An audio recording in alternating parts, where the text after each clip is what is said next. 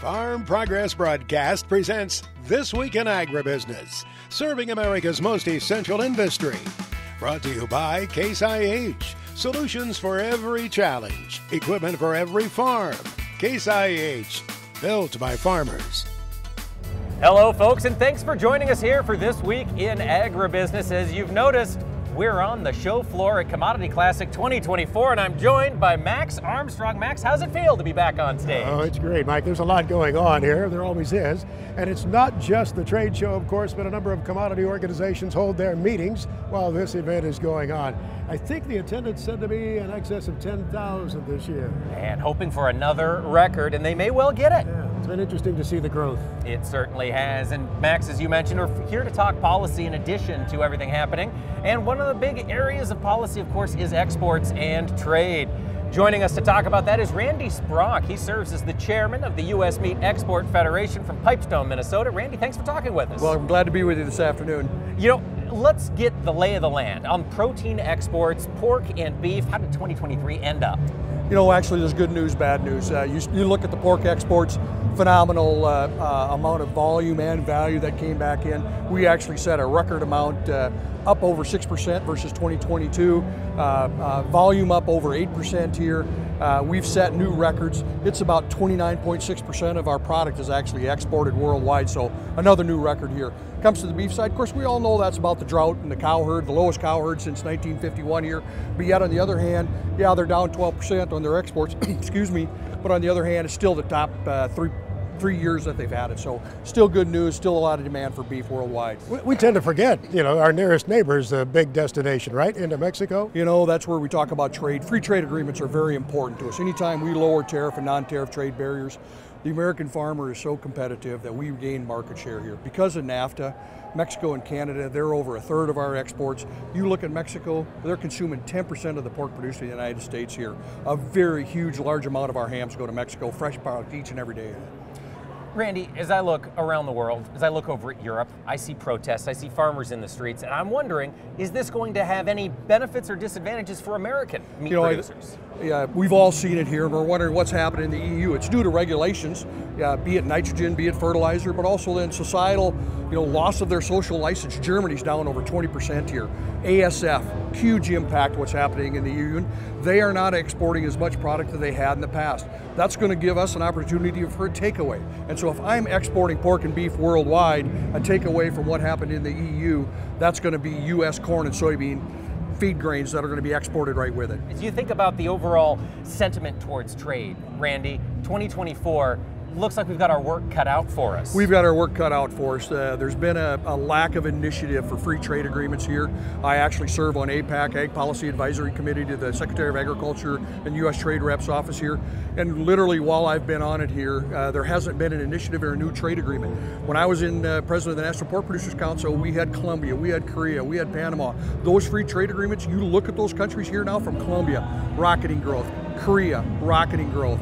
And that's what we need, is we need our government to have a free trade agreement, lower those tariffs, non-tariff trade barriers. We are competitive. We will export our product. And we're exporting red meat worldwide. That's benefiting U.S. corn and soybean farmers. Creates jobs at home too, does it not? There's value added. It's a great opportunity here for us here. I start looking at the variety meats. They're not cultural for us. We eat the middle meats in our product here. The loin, the tenderloin, the rib complex, the belly complex. We're exporting the ham, we're exporting the picnic. Those are the things, and the variety meats especially here. There's over $11 a head on the variety meats of pork that's exported back to the country here because we have the opportunity to go to Asia because those are culinary, that they're desire for them. We can continue to add value. That's what it's about. Randy Spronk, USMEF, thanks for filling us in. Sure, appreciate it. Today's larger, heavier equipment can lead to more soil compaction issues. Firestone Ag IFVF tires with 82 technology maximize load capacity while minimizing soil compaction. Visit firestoneag.com to learn more. We're talking markets. Joining us on location at Commodity Classic is Jim McCormick of agmarket.net.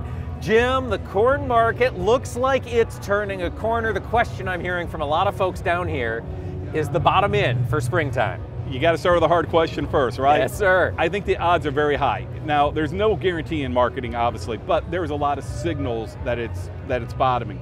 first one is this past week we got through first notice day. And what was so critical about it, unfortunately, there was a ton, and I mean a ton, by millions of bushels of corn that was priced via the basis contract earlier this year against the March contract. They pretty much were forced to make a decision, either roll the position, which essentially rolls it out to May, which is going to add about a 15-cent cost to their marketing, or just give up the grain. And as we got toward the end of this week, or toward the end of last week, into the beginning of this week, before first notice day, a lot of that grain got flushed to the system. So that's part one. Part two, the funds. They are carrying a record short position of corn. So I think you're to the point, there's not much left of the sellers out there. End users, I think, should start stepping in to try to take advantage of it. Remember, we've got a long summer season to go. Brazil's only half planted. Argentina hasn't gone through pollination. So there's a lot of things that could go wrong that could force the funds out of the short and give us that relief rally we also are looking for. If a relief rally starts to come, Jim, do you have a price target that you'd like producers to start scaling in sales? Can we say it's $5.50? I would say around a 50-cent rally is kind of what you're looking for, 50, 60. I think you get up toward that level, you've got to be on the defensive. The reality is this, there is still a ton of corn unpriced out there. And if you look at the acres, we don't know what the weather's going to give us, but if you look at the starting point of the acres that the USDA Outlook Forum gave us, if you came anywhere near a trendline yield, your carryout's not going to shrink, it's going to grow. It's going to go to 2.2, 2.3, maybe even 2.5. The reality is that'll put a stocks to use near 17%. And unfortunately, when you look back in history, not far ago history, recent history, 2013, 14, 15, 16, that 5-year span, the US stocks use bounced between 14 and 16, 17%. Price, $3.50.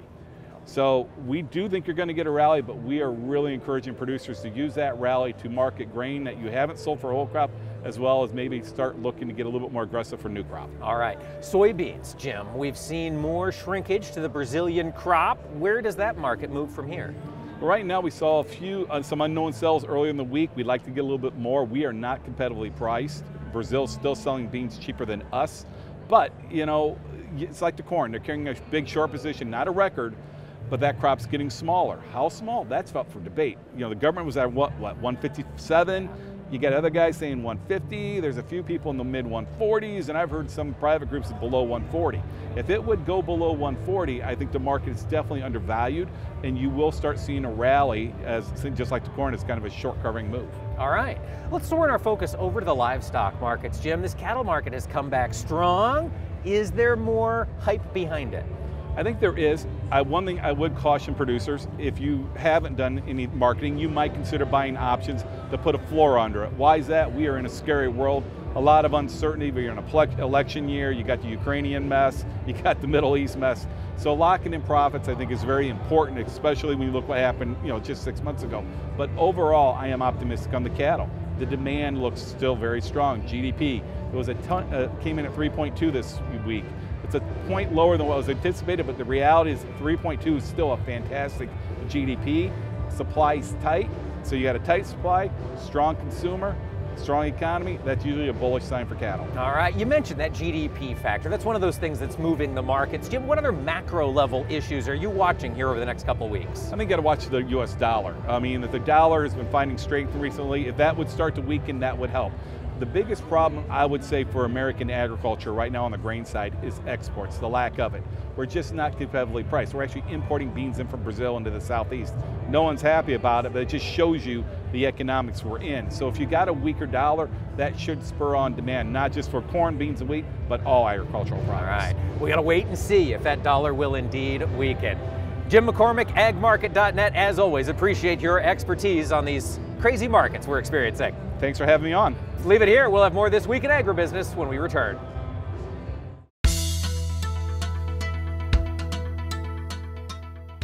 Well, it's not just having a place from which to broadcast at this Commodity Classic, it's having family welcome us in here, the Case IH family. Kendall Quandall joins us here for a moment. Tell us a little bit about your background. Did you come from a farm, by the way? Max, I sure did. I grew up on a farm in northeast Iowa where my family runs all red equipment. So I've had a really cool opportunity coming here to work for Case IH when that really shaped my agricultural introduction from the start. Well, so you've seen tractors advancing through the years, by all means, as many of us have. Absolutely. In the Case IH heritage. Yeah.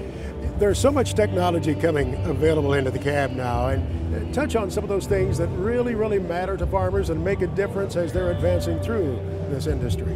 So there's a couple of different things I think that we're really seeing producers of all kinds really gravitate towards, and that's easy to use, consistent experience in the cab from machine to machine. So you'll see as we've introduced new lines, the Pro 1200 has found its way from our Pumas to our Magnums to the 715 and now to the AF11. And we're also seeing them gravitate towards things like connectivity. So being able to see what's going on their operation, whether they're in that machine or not.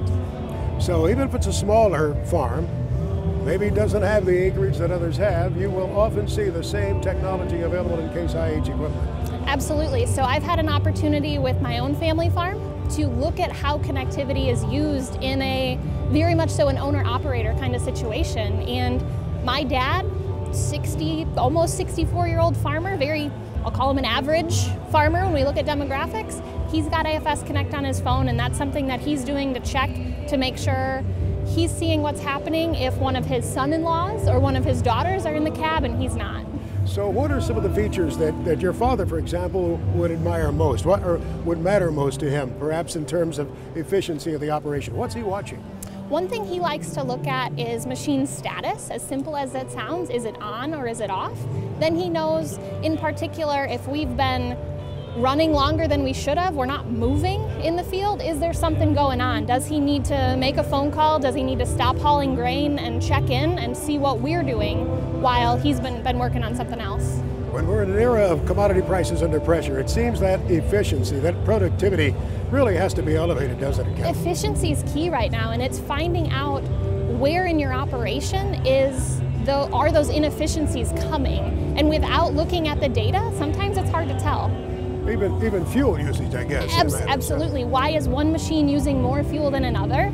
Is an operator running it harder than they should be? Are they putting their tillage tool too deep compared to where we want them to operate? That's something you could glean through something like fuel usage.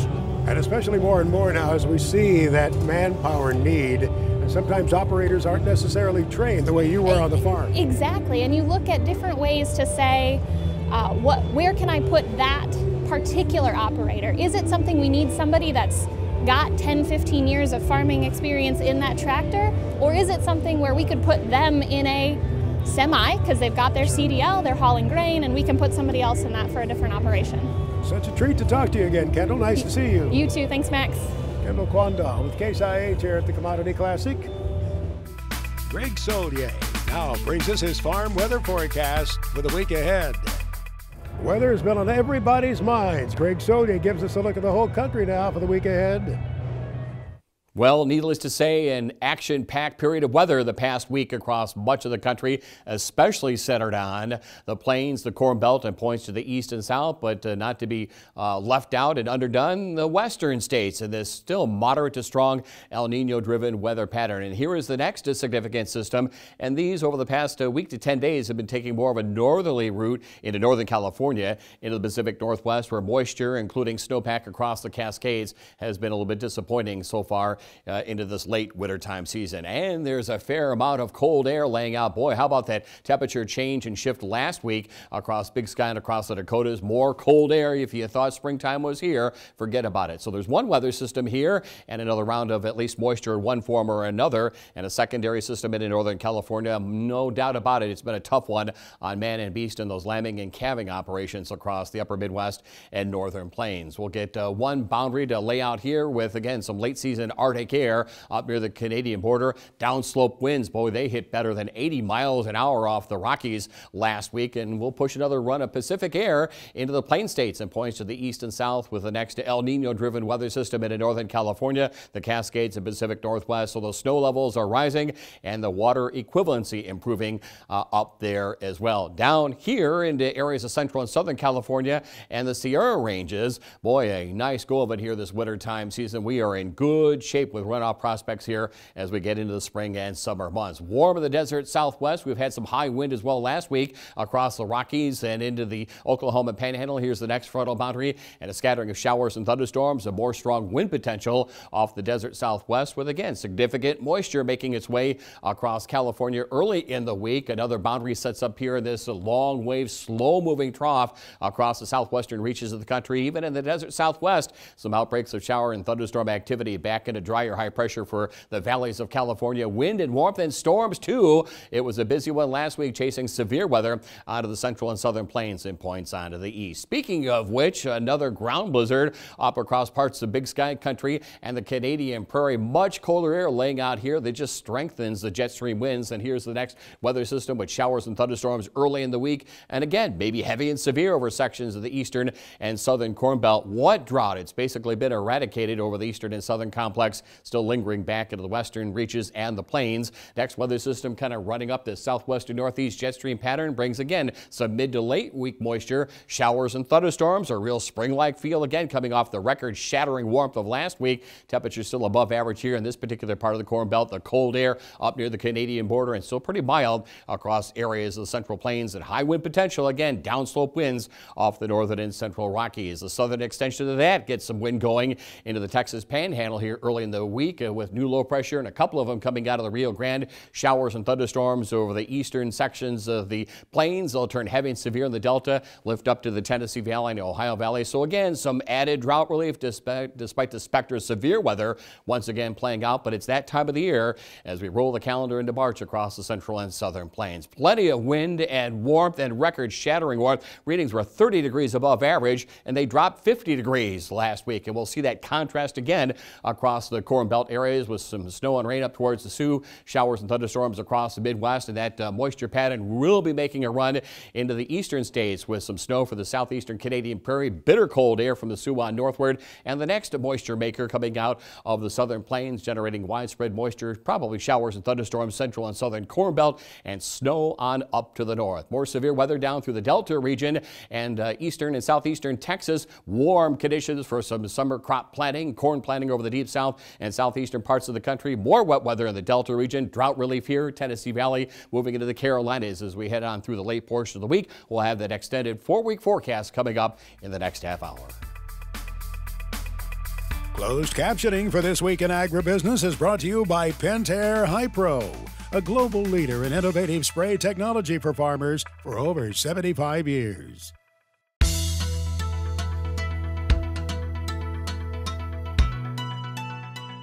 Yes, ag technology continues to advance, and where you see it most clearly is in the ways technology is used to make that equipment more responsive to the farmer's needs.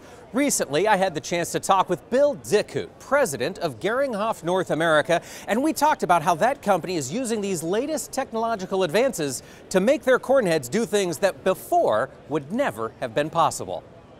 Yeah, we've got the AFT, Adaptive Flex Technology corn head, and it's different than a regular corn head, like a rigid corn head everybody knows, or even a folding corn head, where Geringhoff became also very popular. This is Adaptive Flex, so it's actually an articulated corn head, to where you've got the left wing and the right wing, and they can go up and go down and better fit your field and the terrain of your field. A lot of folks, they'll have a field, they'll go through with a larger corn head, but have to clean up the valleys and the ridges with a smaller corn head. This lets the operator go into the field with just one corn head. So instead of going in with a 16 row and then coming back with an 8 row, they can go in with a 16 row Adaptive Flex Technology AFT head and get it all at the same time. But corn heads aren't the only thing that flex from Geringhoff. Of course, the True Flex razor's been around a while. Can you tell us about what you've got for draper heads? Yeah, on the TrueFlex razor, we've got basically two product lines. We've got a Flex, that's a smaller rigid frame 30-foot head with a flexible cutter bar, the draper head. So for a smaller head, if you want something that works really nice for your operation. Otherwise, we have the TrueFlex razor, and that is a 3-part frame. Each part is about the same width, and we've got the 35-foot, 40-foot, and 45-foot. Has a 3-part reel. Has flex that goes up 4 degrees, goes down 5 degrees, and the cutter bar is flexible up to 6 inches. So it will adjust to the train in one direction through the 3-part frame, and it'll adjust to the details of the train with the flexible cutter bar. It's all about meeting those farmers' demands and coming up with the solution that addresses them. And Bill, the other challenge that's been out there, of course, with these tough corn stalks is ensuring decomposition in the field. Can you tell us a little bit about what Geringhoff brings to the table to help us accelerate decomposition? Yeah, well, we have a lot of, let's say, residue management systems, and every field is different, every operation is different, every harvest is different. We've got just a regular snipping roll or snap roll. We've got the rotodisc, which also slices and dices. We've got the Horizon, which is a snapping roll with another horizontal blade to cut it down. But we also have the XDC, so that's an extreme decomposition. And what we do with that, it's sort of like the snapping roll, but it's got overlapping knives and more aggressive working edges. So instead of just pinching it and pulling it down, it will actually cut it into 2.5-inch, 3.5-inch pieces, and it will bust it up on the sides for quicker decomposition for no-till applications. Thanks, Bill, for that update from Geringhoff. And you know, for a lot of us who may be grown up in this industry, we're used to seeing a lot of familiar names when we go to these shows. But increasingly, agriculture continues to change, and we're finding new entrepreneurs or entrepreneurs who have been around a while moving into the space. Recently, I talked with Mark Heater about Amazon and their history. Yes, so we're 141 years old, fourth generation family-owned company out of Germany. Just came to the U.S. back in 2019, so building our brand and all that across the U.S. slowly throughout the country. COVID kind of put a damper on that, but now we're definitely taking off with a lot more interest. So you've got a lot of interest. Fertilizer distribution, fertilizer spreading is where Amazon shines. What does Amazon bring to the table that the competition maybe doesn't? So our spreader is more advanced than the U.S. market with compared to. So we have a lot of technology. We have section control up to 128 sections. Argus sensors in the back, watching the spread pattern and changing the drop point and spinner speed to keep accuracy. And we also have wind control towers. So depending on the wind direction and speed, we're able to keep the accurate spread pattern behind the machine throughout the day.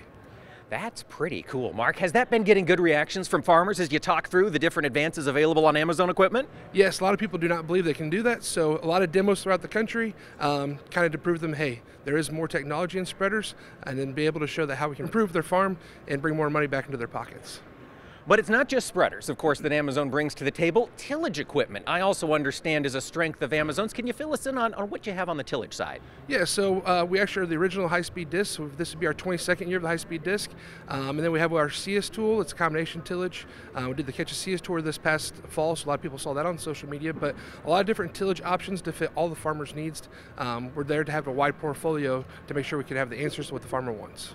Now, you mentioned the CS. This is the new tillage tool. What's been the response so far as farmers have gotten a chance to really see it and see it work? Yes, so a lot of our dealers across the country do have the CS for demos, finding the right horsepower, but we've had some great success in cotton, rice, corn, hay, vegetables, and all that stuff from California all the way through Maine. So it's been very well successful, and a lot of people want to demo more throughout the year. And Mark, you mentioned farmers are finding these at their dealers. What does the dealer network for Amazon look like right now in 2024, and what could be coming? So yes, right now, it's still growing. We do range from Maine to California with still a lot of holes in that. So if guys are interested in being dealers, reach out on our website, anything, or call your local dealer if you want a machine. But yes, we're filling in holes, but there's a lot more growth every single day. Mark, if we've got an audience member who wants to learn more about Amazon, what's the best place to do that? The best way to do that would be go to Amazon.net. On there you can find all of our products. If you want to find a dealer, there's a dealer locator. And then there's an acquire button also at the top. If you have questions, that'll reach out and usually file it back to me. We'll get back with you or have a dealer reach out to answer all the needs you have. Thank you, Mark, for filling us in on Amazon. And ladies and gentlemen, stay here. When This Week in Agribusiness comes back, we'll have more from Commodity Classic 2024. We're going to check in with our friends at the Clean Fuels Alliance and hear what technology is doing in that space. Farm Progress Broadcast presents This Week in Agribusiness, serving America's most essential industry. Brought to you by Case IH. Solutions for every challenge. Equipment for every farm. Case IH. Built by farmers. Yes, the 2024 Commodity Classic was rocking and rolling last week, and there is never a shortage of things to discuss, not least of which what's coming in transportation? What's coming in energy? Joining us now is Doug Whitehead. He's the Chief Operating Officer of Clean Fuels Alliance America. Doug, thanks for talking with us today. Well, thanks, Mike. I'd love to be here. Well, I understand Clean Fuels Alliance hosted a learning session at the Commodity Classic. Can you tell us a little bit about what was under discussion? Well, we've been asked to come to the nation's largest farmer-led show to talk about biodiesel, renewable diesel, and sustainable aviation fuel for the very first time. We've been here for years. Some of our members have been to every single Commodity Classic, but this time we're doing our education session. We're going to talk about how we got here with soybeans and the fact that we need more oil. So where are we going to get that from? Well, let's talk about that. How does the soybean fit into this drive for cleaner air, cleaner fuel, cleaner everything? That's a wonderful question. Thanks for asking. I mean, we were founded in 1992 by the Missouri Soybean Association, and University of Missouri did some research. Some other state QSSBs joined us, and we had to find a home for the fourth value chain of that mighty soybean. You know, we grow the beans for protein, glycerin, food grade oil, and there wasn't a home for that fourth bucket. And so we were really an idea without a product, and super proud to say that at the end of 2023, we produced 4.5 billion gallons of biomass-based diesel. And so soybean oil is still over half of the oil that we use, and we've come a long way, and we're using just over 1 billion pounds of soybean oil a month. In 2005, we were using 1.5 billion a year. So we love soybeans, and we need more oil. Can you put those numbers into perspective for us? Let's say just how much more demand can there be for clean fuels? Well, our vision is to get to 6 billion gallons by 2030, and we think we're going to get there ahead of schedule. Demand is fantastic right now. Folks are coming to us to try to decarbonize, and we're currently the lowest cost option to decarbonize now. So renewable diesel, biodiesel, sustainable aviation fuel uses domestically grown feedstocks that are good for the air, good for jobs, and the demand has never been higher. Never been higher, and collaboration is so key to unlocking that demand, isn't it? Yes, sir. Yes, sir. So United Soybean Board, American Soybean Association, USEC, we've all been together since 1991, and we continue to look for ways to add value to the bean, to add value to domestic energy security, and to cleaner air and cleaner fuels. That's what it's all about. Folks, you can learn more at cleanfuels.org, right? Yes, sir. Fantastic. Thank you, Doug, Mike. Thank you so much for joining us this week. Lots to learn when it comes to clean fuels. Yes, sir. Greg Solier is back now with his extended farm weather forecast for the nation. Well, Greg, I've heard from a lot of folks down here in Houston who appreciated your forecast last summer with a look at the heat and the dryness that was coming. And they're wondering, what's on the maps and charts for the next 4 weeks, Mr. Solier? Well, let's go ahead and take a look at it. Moisture for this week, and boy, I tell you, it will be a busy one. Active, moisture-laden with moisture in one form or another. We continue to make, amazingly so, this wintertime season, significant drought improvement across the plains and Corn Belt locales, but it unfortunately comes at a price in 2 areas. Another round of wide temperature swings and probably some snowfall for lambing and calving operations and livestock operations through the northern plains and upper Midwest. Meanwhile, severe weather for Oklahoma into parts of the southern and eastern Corn Belt again. 1, 2, maybe some localized 3-inch downpours expected. Additional drought relief Tennessee Valley. Some field work and planting delays deep south and southeastern parts of the country. And look at the moisture plume across much of northern and central California and the Pacific Northwest. Good news in some of those areas towards the Cascades, the Bitterroots that have been on the shorter side of the snow season this late winter calendar date. And welcome to March, by the way. And here we go, heading through the first half of the month. Another slug of some cold air. Nothing too terribly bitter here, except up near the Canadian border. Look, it's still some warmth and record-setting warmth over the eastern half of the country. And you know the ingredients are set up again for ongoing El Nino-driven systems. Not the way the whole spring planting season is going to go, mind you, for the Corn Belt, but we'll get additional moisture here in the southwest. We'll take it. The Plain States, more drought relief into the Corn Belt, into the upper Midwest and parts of the Canadian Prairie. Watch the severe weather potential across areas of the Ohio Valley into Oklahoma and Texas, as you would expect for mid to late March. Welcome to spring springtime on the 19th here, and the cold air is omnipresent here through the Canadian prairie. That just strengthens the jet stream pattern down across the southern plains, swings the jet stream up into the Great Lakes region. Look at the warmth over the eastern half of the country beginning to fade, and so the snow potential gets a little closer here into parts of the central plains, sections of the western Corn Belt, into the upper Midwest. Some additional snowfall for the northern plains. It's late in arriving. I don't care what the calendar date says. Severe potential again. Ohio Valley, dry time for planting across the Gulf Coast. And again, moisture is much needed and appreciated and welcome into the Pacific Northwest. As we get ready to close the first month of meteorological springtime, still some cold air lingering across parts of the upper Midwest, up through the Canadian prairie, some warmth over the deep south and southeastern part of the country and over the areas of the Pacific Northwest. And as you hop down the Bunny Trail for Easter time, maybe some snow into the southern Great Lakes region, showers and thunderstorms over the southeastern part of the country, but a welcome pattern shift from the Missouri River on westward with some dry time expected across the country. Our Farm Progress Roundup is sponsored by Brandt Industries. Lead the field with Brandt's lineup of high-quality, high-capacity field grain belts and augers. Visit Brandt.ca for more. There's a lot of conversation at Commodity Classic about what's coming in the world of agriculture. Well, there's a new podcast from Farm Progress that might provide some answers. Sarah McNaughton, editor of Dakota Farmer, joins us now. Sarah, fill us in on this upcoming podcast. What are we going to be listening to? Yeah, so the FP Next podcast is out. People can listen to it now, and all we focus on is what's next. The next genetics, the next technology, the next generation, all about what farmers want to know of what's coming up next in ag.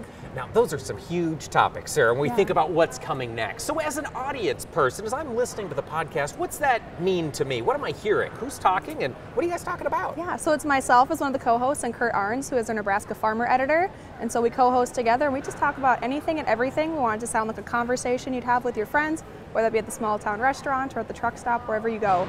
That's what we want it to be.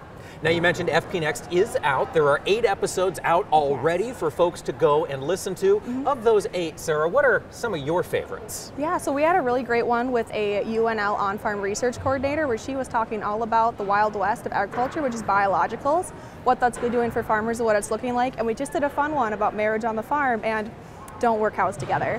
So there's some really good episodes out there. That's some really solid advice, I can tell you, for being married and working cows together. Absolutely. So what's coming? What other topics are you watching for FP Next in upcoming episodes? You know, it's kind of all over the place. We cover just about everything and every topic, and nothing's off limits. So it's something for everybody, and I know some ones we have is talking about how does Brazilian agriculture impact the U.S. That's going to be the next episode that comes up in March, and that's also going to be our first episode that's now powered by John Deere. So we're very excited to partner with them too. That's fantastic. For folks who want to get their hands on FP Next, they want to hear how the industry's changing and how they can use it to better their operations. Where do they go to listen to this? Anywhere you find your favorite podcast, so Google, Spotify, Apple, and then we're also on the farmprogress.com. All right, farmprogress.com. Sarah, if we can back to the Dakotas. You are, of course, editor of Dakota Farmer. How are things looking for this next growing season? It's been warm this winter, hasn't it? It has been a very warm winter, and after record-breaking snow last year, I don't think we're complaining about it, but I think drought's always on the mind of these farmers. We've had 3 or 4 years of drought now in a lot of those areas. And so I think it'll be, hopefully, we're hoping for those spring rains. Absolutely. And Kurt Arns down in Nebraska, have you heard how things are shaping up in that part of the world? You know, he was digging out for a few of our episodes we recorded, so they had a lot more snow down there than we have, which happens never, right? That's true. That's true. Usually the Dakotas are getting hit hard. Absolutely. Sarah, one more time, for listeners who want to keep up to speed on agriculture, where can they go for FP Next? Anywhere you listen to your favorite podcast or at farmprogress.com. Fantastic. Folks, check that out. Sarah McNaughton, appreciate you taking the time to talk with us. Thank you. Folks, check it out, FP Next. You can find it at the farmprogress.com website. While you're there, you can also see all of the other great resources Farm Progress brings to the table. Next on This Week in Agribusiness, it's Max's Tractor Shed, where we spotlight another great American farm tractor. Not many days after National FFA Week, some memories of FFA Week, and in the spotlight, some tractors that went to school with FFA members during FFA Week. Max's Tractor Shed is brought to you by Mystic Lubricants. Mystic Lubricants producers are made to make it last. Well, it's been a long-standing tradition that many of the FFA members drive a family farm tractor to school. on some day during FFA week. Let me show you some that went in for an education, if you will. Mr. Brooks Brown in Central Illinois took this big old tractor in there, this John Deere, I think that's about a 450 horsepower tractor that Brooks drove in to the Meridian-Macon FFA in Illinois, and his brother, who was not to be outdone, Bryce Brown. Drove in a little bit smaller, a little bit newer John Deere, I believe, into the Meridian-Macon FFA in Central Illinois. In North Central Indiana, Lauren and Levi Merritt were standing by their family Versatile tractor. They are members of the Maconaquah FFA in Indiana. And I think Levi drove it into school. Lauren was already there helping serve breakfast to the teachers, as that FFA chapter has done for years. And then you go maybe 30 miles north, the Rochester, Indiana FFA. Look at him, a whole chapter out there around and on the tires of that big old Versatile with a little Ford over there on the side with a chrome pipe. We've noticed over the years that great FFA chapters come to pass because of a number of things. They have outstanding advisors, the hardest working people in the community in many instances. They have the support of the local FFA alumni. That's crucial. And they also have some school board members, some school administrators that really do get it as well. We salute those schools where FFA continues to be very vibrant. Mark Stock knows them well. Here he is for the weekly report from Big Iron Auctions.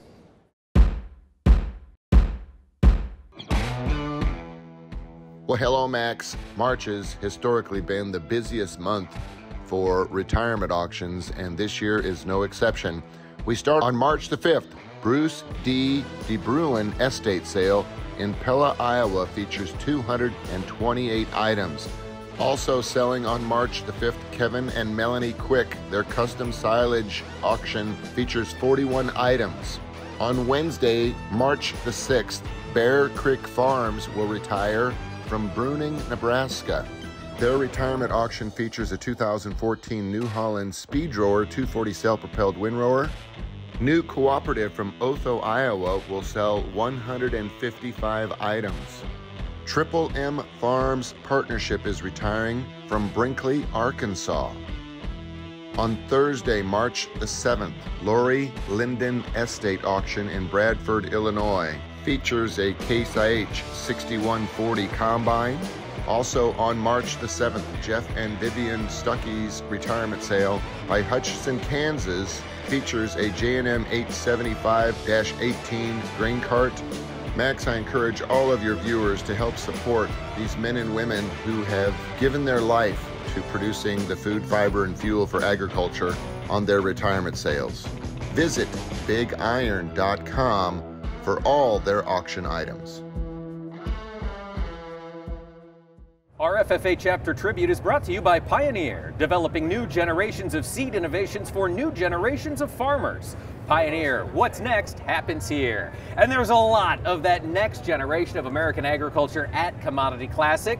We caught an FFA'er. This is Gretchen Anthony. Gretchen, tell us, where is home for you? Home is Brock, Nebraska. And you are an FFA member there? Yes, I am. Are you active? Are you serving in leadership at all? Yes, I'm the Sentinel. The Sentinel for the Brock Johnson FFA. Yep. And what have been some of your favorite experiences so far in your time at an FFA? I've done many competitions, and I love meeting new people around our community and new friends and things like that. That's awesome. What was it that made you decide to want to be a part of FFA? Well, I've always been a big part of our family's operation, so it's been kind of second nature to me.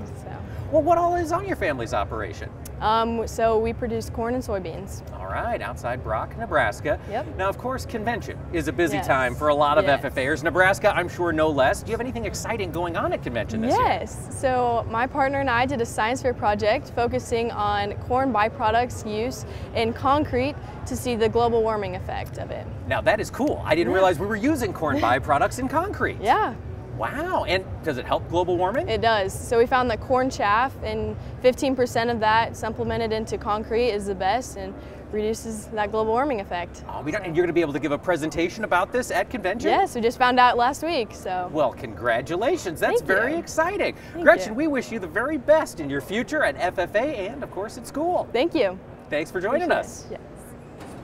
Colby Ag Tech is brought to you by Copperhead Ag Products. Visit copperheadag.com for more information.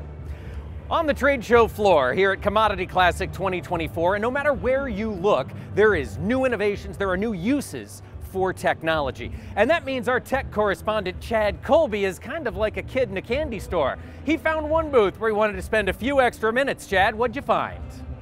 At the Commodity Classic this past week and all over social media, I'm sure you've heard, John Deere showcased their latest 2025 machines, highlighting their continuous journey toward autonomous agriculture. Definitely a standout moment, though, was the introduction of their high-horsepower 9RX tractors. These tractors got a complete redesign. They offer horsepower class of 710, 770, and 830 horsepower, all powered by John Deere's 18-liter engine that does not require diesel exhaust fluid, which is a big deal. Some other great features of this tractor, of course, is the new cab. It's got the Gen 5 display with the integrated 7500 Starfire receiver. Certainly you can add RTK and all the other stuff to it. It's got all the electric architecture for autonomy, and it's got a split hydraulic system. I really like that. And basically what they're doing is they'll take one side of that system to operate the tractor physically and the other side to operate the implements. Another introduction was the John Deere S7 series of combine. This combine replaces the current Class 6, 7, 8, and 9 combines with a lot of refinements. The biggest will be the styling of the machine. It looks like the X9. The cab has been redefined, looks really good. Certainly a lot of room in that cab, a lot of great visibility, good styling. But the big conversation is about efficiency, and that comes from productivity of the machine and certainly a claim from John Deere at 10% less fuel use, which is great. But a lot of the refinements come from the X Series, like the residue management system. It's got a cross-auger shutoff, which is great. I'm looking forward to seeing this equipment, and guess what? You'll see a lot of it, because both the tractor and the combine, you'll be able to order here soon, availability next year. For This Week in Agribusiness, I'm Chad Colby.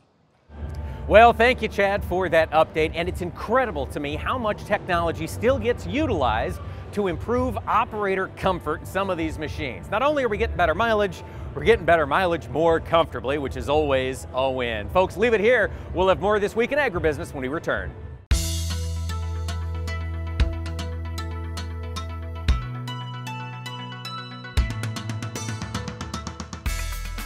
Yes, indeed. Farmers come to Commodity Classic for a number of different reasons, taking a look at some of the scenery, but also talking policy and getting the shape of the business for the year ahead. Caleb Ragland joins me now. He serves as the Vice President of the American Soybean Association. Caleb, thanks for talking with us. Yes, sir. Happy to be here, Mike. So you're new in the role of Executive Vice President. Tell us a little bit about you. Caleb, where's the home farm? Magnolia, Kentucky. We're right in the central part of the state. In the central part of the state. You're here at Commodity Classic talking with other soybean growers. And Caleb, what's on the soybean growers' minds in America here in 2024? Well, there's a lot on our minds, Mike. Of course, setting a new farm bill is top of mind. You know, commodity prices are a little lower right now, so we see the importance of a good, strong safety net more than ever. And we're also dealing with several regulatory issues and the dicamba issue. So there's a lot on our plate, and it's important that we have good policy so we can move forward as an industry and take good care of our American soybean farmers. That's what it's all about. Caleb, you mentioned the dicamba issue. That's an issue that has certainly gotten a lot hotter here in the past couple of weeks leading up to Commodity Classic. What's next? What's the American Soybean Association hoping to see as this plays out? Well, we got the existing stocks orders, so we will be able to follow the rules that were already in place coming into this year for application of dicamba, and we're glad that we have that opportunity. For the upcoming year in 25, as crazy as that sounds, we've got to get things in place there. So I can assure you, as a soybean farmer, we have the best team in the business that's working behind the scenes to implement our policy, to leverage and advocate for the best possible outcome. We need tools in our toolbox. This technology's been invested in, and we need to be able to use it so that we can continue to produce soybeans and help feed the world and help feed ourselves and our livestock. Absolutely. And of course, you can't talk soybeans without talking livestock, Caleb. The two go hand in hand. They do. To that end, I know there's a lot of discussion around building that demand. From the American Soybean Association's perspective, do you have anything on the demand side you're excited about? Well, on the demand side, livestock's our biggest customer, so we're obviously wanting to do everything we can to move that industry forward. We like meat, we like protein, and we're also working to build demand around the world for our meal. Our oil is in very high demand for the thousands of uses it has, but you know, we need to be exporting our meal. We're working hard to accomplish that, and it's a big opportunity. Our friends around the globe need that soybean meal to grow their livestock industry. We're developing markets around the world, both poultry, aquaculture, and with hogs in particular. There's some really neat things coming for a soybean grower. If we've got audience members who aren't connected to the American Soybean Association, Caleb, where would you send them for more information? Well, I would send you to your state organization. So I'm from Kentucky, so the Kentucky Soybean Association is where we start. So if you were in Illinois, start the Illinois Soybean Association. But some states have regional soybean associations, but get involved. And it all goes from there. It all starts at the grassroots and comes up. That's right. It all starts at the grassroots. Caleb Braglin, Vice President of the American Soybean Association. Thanks for talking with us today. Yes, sir. Thanks, Mike. And thanks to you for tuning in to This Week in Agribusiness. We'll be back next week from the studio. Be sure to catch us then. Have a great week, everybody. This Week in Agribusiness has been brought to you by Case IH. Solutions for every challenge. Equipment for every farm. Case IH, built by farmers.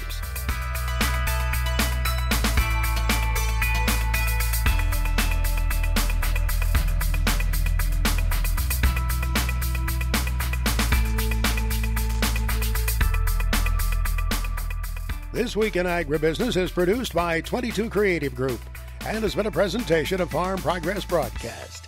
We invite you to visit us online at agbizweek.com.